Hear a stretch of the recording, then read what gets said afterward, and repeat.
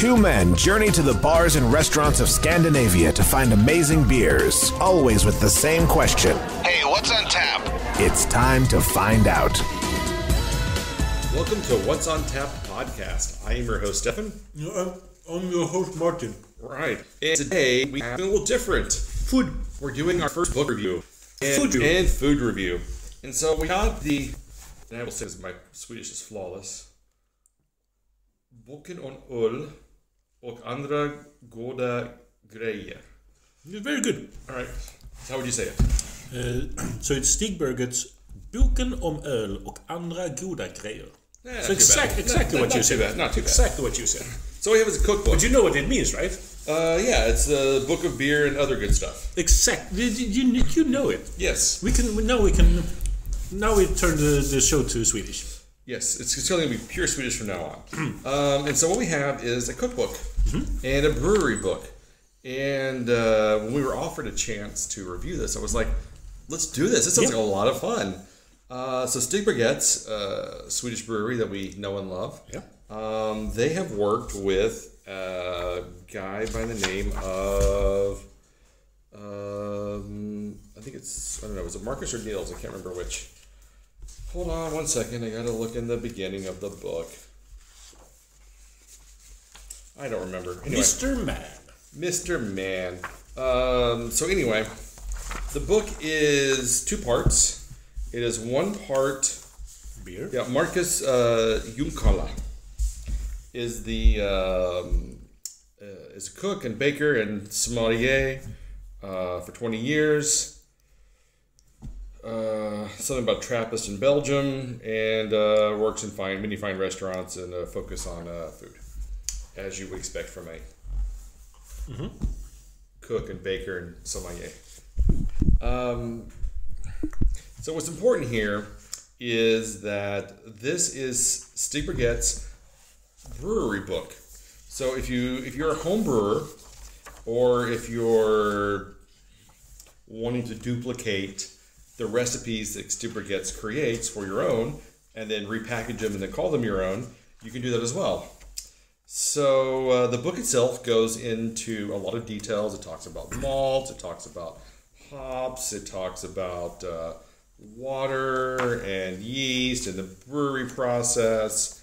It goes into packaging and it just water equipment, and the different steps in the brewing process. There's some techniques. Yeah, techniques. It goes into bottle brewing versus kegging.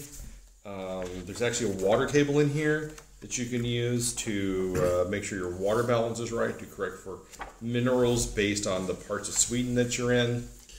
I really like that chart.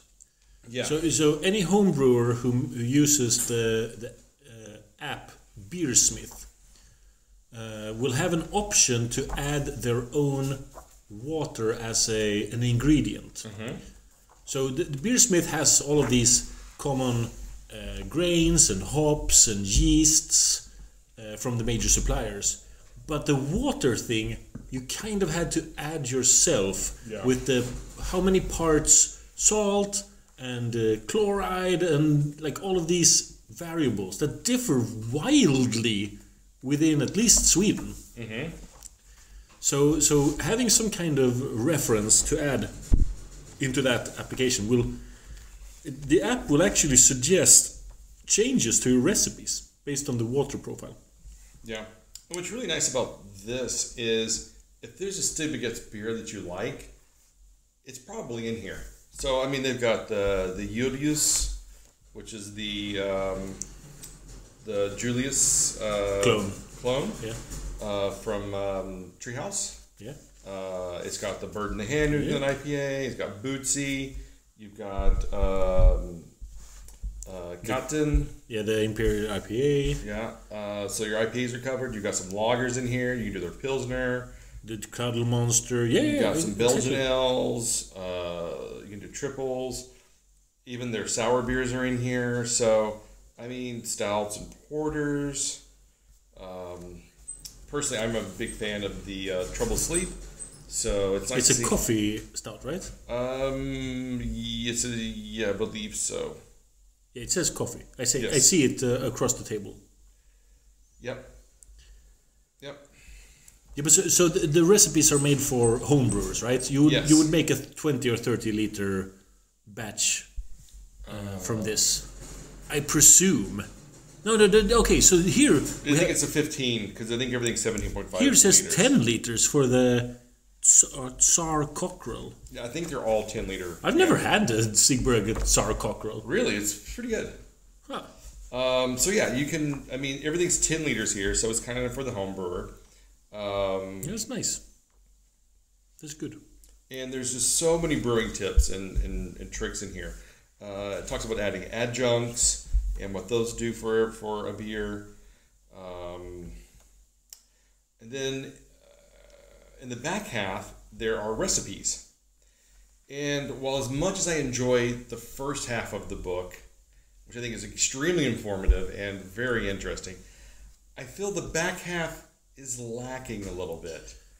Because Stigbergets is a Göteborg-based brewery, I feel like the recipes are a little rooted in that particular area. Yeah.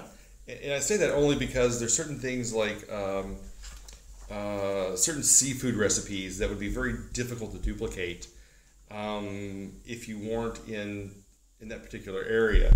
I think that thanks to the Fiskekyrka, the fish church up there, which is a pretty well-known fish market, getting things like oysters and getting things like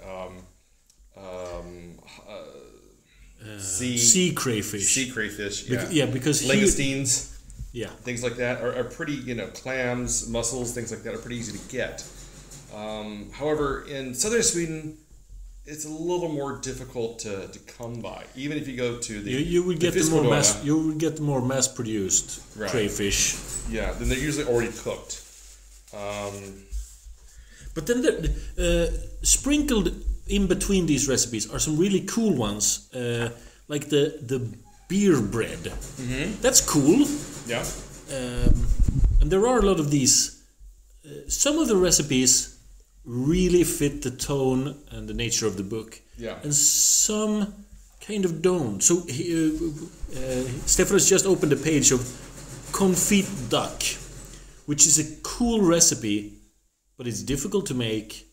Extremely difficult to make. This is one of those recipes that's you may not ever be able to make because where are you going to find confit duck from? Yeah, and it has no beer relation at all. Yeah, that's actually and then here's one for a chicken sandwich.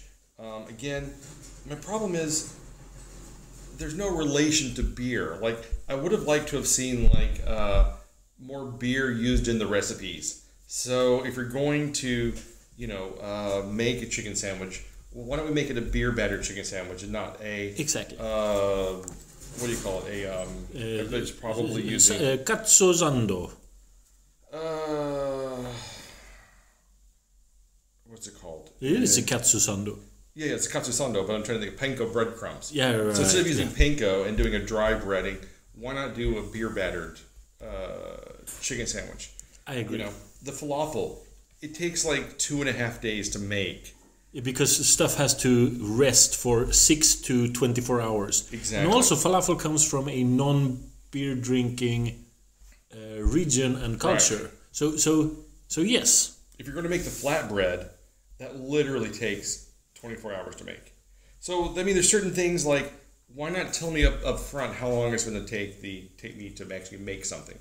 That would be really, really helpful on this. You get to you need to read the recipe to really know how many days you need to prepare for. And at the bottom, it recommends a beer, but what I'd like to see is recommend me a Stigbergets beer, and then, or a stout or porter or a lager or something. But tell me the Stigbergets beer that should go with this.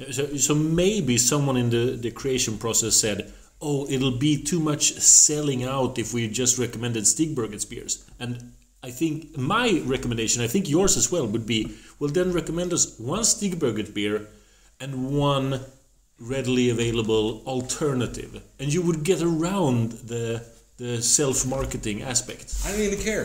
This is legitimately the Stigbergets brewing beer. I expect it to be heavily tied together. Yes. Like, in fact, I want them to tell me, like, how can I use Stigbergets beer in cooking, and how can I, and what beers, Stigbergets beers, should I pair with this?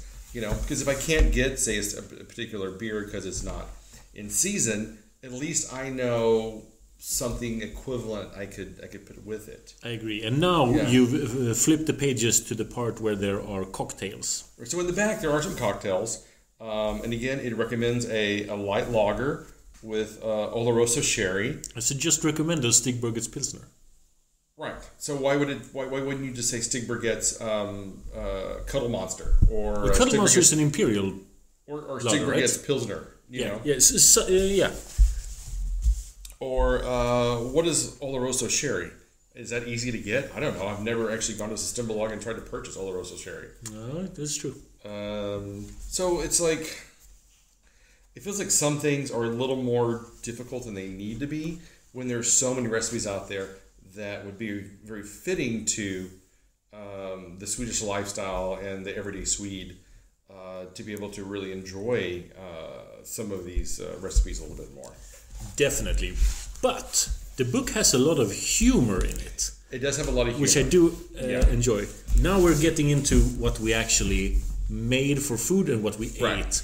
But some of the recipes, the recipe we made contains a passage that says, put your oven at 220 or 235 if you have a bad bullshit oven like I do, the recipe maker.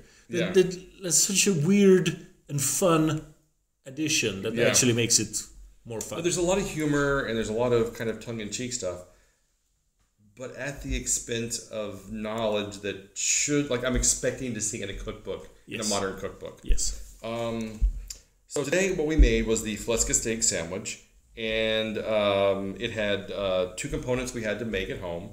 The rest you could purchase. So it was a fläskesteg with mustard, mayonnaise,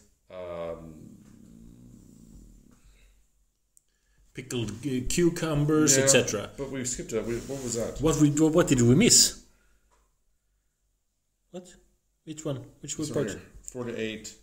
Unsweetened buns. Oh, okay, the buns. Yeah, so we got of either low or high quality. Do not try to serve this with any kind of brioche. Right, we didn't use brioche. We used potato buns. Yeah.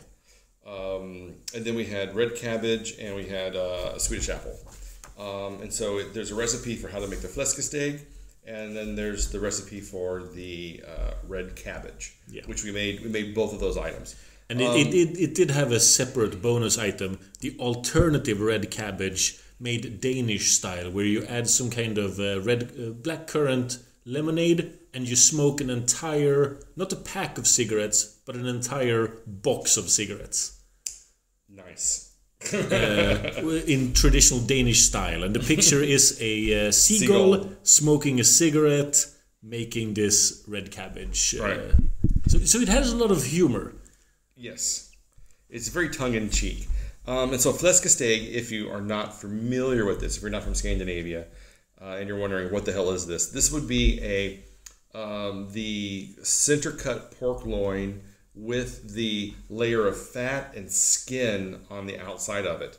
And the way you cook it is you cook it with the skin side down in water, in a water bath for like half an hour. And then you flip it and you let it cook for another half an hour under like 220 degree heat, 235 degree heat, I think, something like that. While basting the skin and the fat with the salty fat water that has accumulated. And then what happens is the fat kind of becomes gelatinous and renders out a little bit.